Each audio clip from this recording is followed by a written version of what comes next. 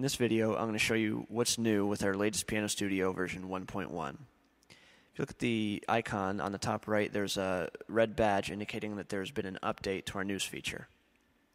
Also in this video, I'll show you how you can share your recordings through Twitter, Facebook, as well as through email.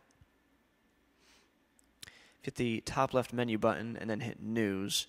A news update window will appear with information on updates for our apps. Perhaps the most exciting feature of version 1.1 is the ability to share your recordings. So any song that has a recording, like in this case Scott Joplin's Maple Leaf Rag, you can share the song by hitting the top right menu button and then hitting the share button on the bottom left. Keep in mind you will need a network connection to be able to use the share feature. This will bring up a share recording window that you can input your name, as well as choose between sharing in Twitter, Facebook, or through email.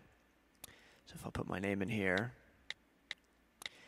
and as you can see, 2 of the 3 switches are grayed out, which I have to log into these accounts first. So I can log into, I'll start with Facebook,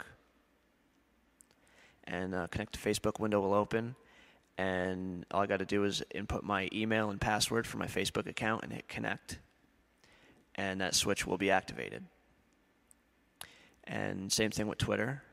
Log into Twitter, and another window will appear for my username and password for Twitter. You can switch these on or off depending on which accounts you would like to post to, as well as log off any account whenever you like. And when you hit share, it will only post to the apps or the accounts that you have switched on.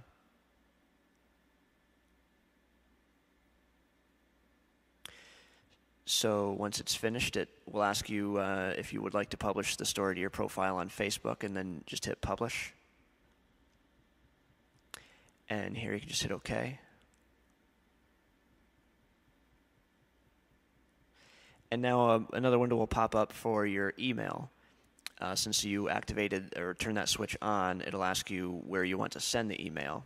And the email will include a link for your posting. So I'll switch to my computer, and here I have my Facebook account, and you can click on the play button, and this is what it looks like when it's posted. Okay,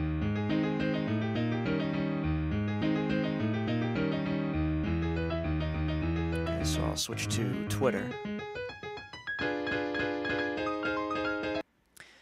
And here as well I have Joplin's Maple Leaf Rag, and this has a link of that file.